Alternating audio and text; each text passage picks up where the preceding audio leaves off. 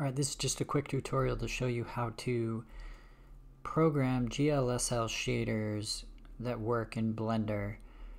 If any of you are coders and do WebGL or OpenGL, this may be familiar to you in writing shaders.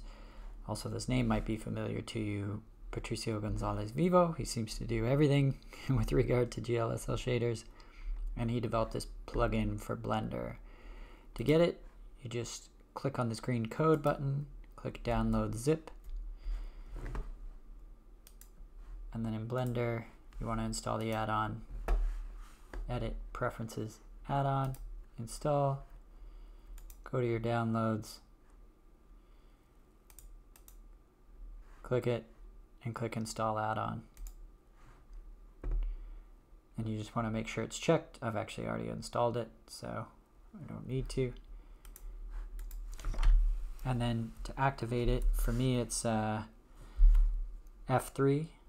For you it might be spacebar to bring up this menu.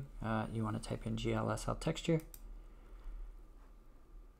and this will bring you this menu. And then you click OK, and that will give you your shader. Okay, so I've got my material here. I'm going to call it frag, and we want to see it in the shading here. Let's change the type to emission, and we want to add an image texture. We're going to find that default.frag,